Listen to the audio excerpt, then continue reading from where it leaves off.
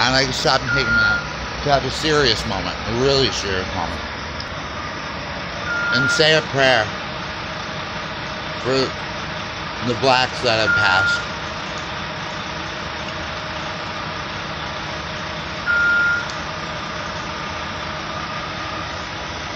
Moment of silence and prayer.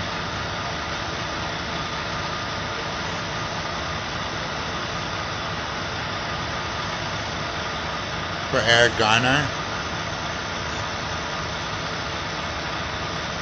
for Michael Brown, for all the unnamed victims, for all the victims swept under the carpet that never saw the light of television, for all the victims that have survived, for all the victims that are too afraid to speak up, for all the victims that will never get justice, and for all the future victims as well.